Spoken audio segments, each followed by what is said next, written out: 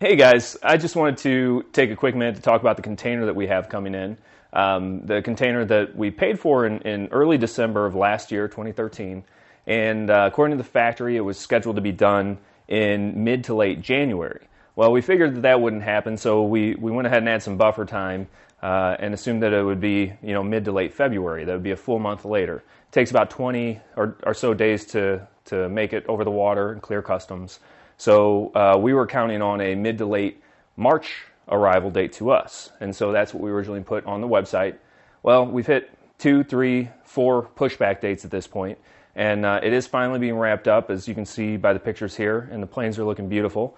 But basically what happened is, in China right now, there's kind of a revolution of sorts in terms of their work and industry. There's a lot of factory workers that they're wanting higher pay. They're wanting office jobs, white-collar jobs, and so the cost of labor is increasing, or in general is just diminishing for factory-type work. So our factory was having trouble finding workers that either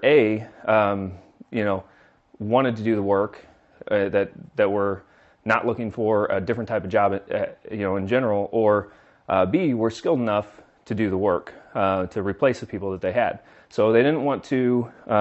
They didn't want to lower the quality of the planes, and they also didn't want to raise the price huge on us, which we'd eventually have to turn on to you guys. So that's kind of the position we were in, is maintaining the prices and quality that we've been having and wanted to have. And so we've done that, but paid the price of being delayed by a month and a half because of it.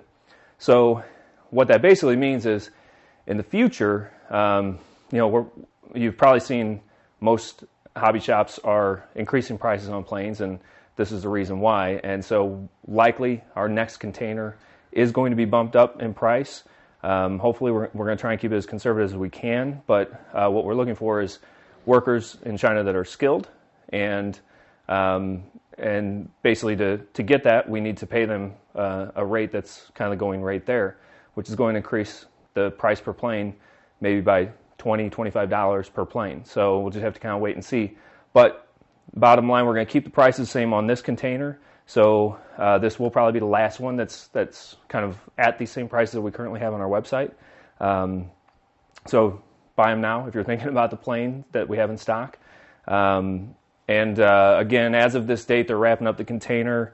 This is it's like March 24th. So they told us and basically showed us pictures of the process of everything. Looks like they've got about 20 planes to finish covering, box those, and get them loaded. So it should be within a few days here. It's loading on the container. Then it takes about 20, 25 days to go over the water and then clear customs to get to our warehouse free and clear. So that's kind of the timeline that we're looking at right now. Is unfortunately we're looking at mid to late April rather than the mid to late or early to mid March that we were hoping for originally. So it's kind of what happens if you've been in this hobby at all. It's not the first time this happened that things have kind of thrown a wrench in things in the factories in China and caused delays. So, but we are working to basically make sure that we've got high quality planes, best prices we can possibly make them, fly great, that are still have nice and light but have great integrity, great accessories, great paint, just the whole package at the best possible price. And I'm confident that's still, Red Wing RC is still where you're going to find that. So anyway, just wanted to give everybody an update and kind of let you know what's going on with the progress of the container. And hopefully this helps you understand that. All right, thanks guys.